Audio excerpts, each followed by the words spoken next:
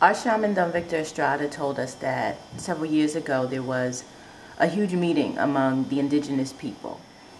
And each of them was to do their part in facilitating this global spiritual remembrance.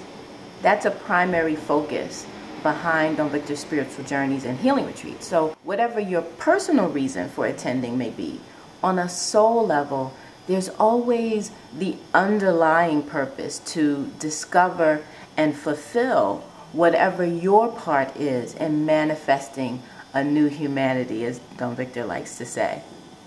So in connection with that, our shaman's apprentice, Puma, he told us a very beautiful and powerful Inca fable about what it means to do your part.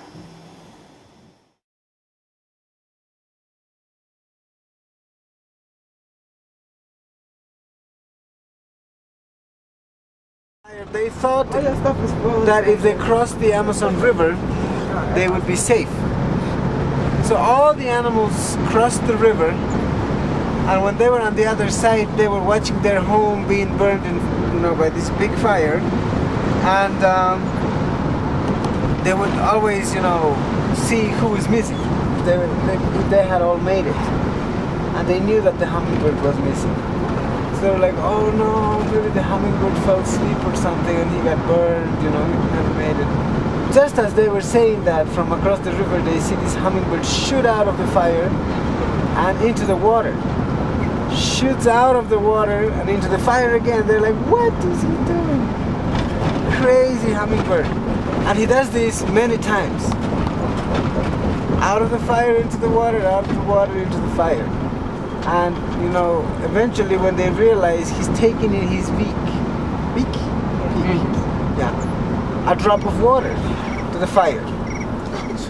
Finally, when he's so tired after doing this many times, he flies out across the river all the way to the other side where all the animals are, and he collapses in the ground and he's hardly breathing, and they all say like, hummingbird, you must be crazy. Why did you think you were going to be able to put that fire out? Like, impossible. And the hummingbird said, I wasn't trying to put the fire out. I was only doing my part. Oh, wow. And so that was inspiring for everybody else. They were like, what?